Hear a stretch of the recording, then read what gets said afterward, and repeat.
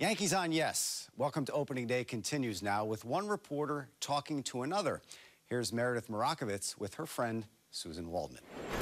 Yes is 20 years old this year, and as everyone knows, I'm the Clubhouse reporter currently, but you were the first Clubhouse reporter for Yes. There has only been a total of 3 of us over the 20 years, and I have to ask you, how different was it when you first started? Oh boy, the 20 years, it was like a different world, an absolute different world. We were the only people. So I would walk in and I'd be able to do whatever I wanted, and we had in the old stadium the greatest setup. There was a room to the side right next to the clubhouse that it had a big mural along the back wall, and Fred Hickman, who was the first guy who was pre and post on the network, he was in Stamford, and I would just bring people in and we would talk, and it was great. There was no ESPN 2, 3, 4, 5, no CNN, no anything else. It was just us. So when we'd get a guest, they would all come in and sit there, and it was so personal.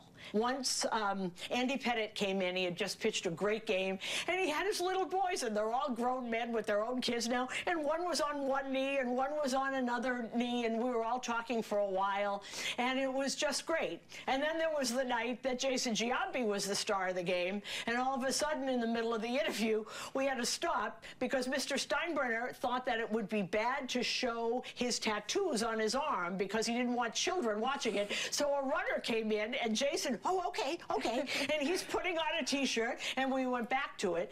And I think my favorite one was when Roger Clemens got his 300th.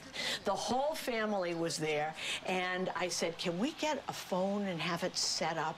And because his mom, Mama Bess, who was one of the great women of all time, she couldn't travel, she was very sick, and we had a phone on the table, and Roger came in with Deb and the kids, who were all little boys, and all of a sudden the phone rang, and there was Mama Bess, and she was crying, and Roger was crying, and I was crying. It was so personal and so great. Do you remember the first day when Yes came on the air, your first interview? Because speaking to people that had been there from the beginning, they said they didn't know if this network was going to last a day, a week, a month, a year. It was really up in the air at first. Do you know who my first interview was? Who? It was Joe Torre, and it's in the Hall of Fame. Wow. Because that picture of me and Joe Torre with the Yes microphone, and it was the first one, when you walk into the women in baseball room in Cooperstown, there's this giant mural of all these women, and in the lower left-hand corner is Joe and me. Yes, so yes, I do remember, and I still have that jacket. It's the blue leather jacket that I wear all the time. It's a great little jacket.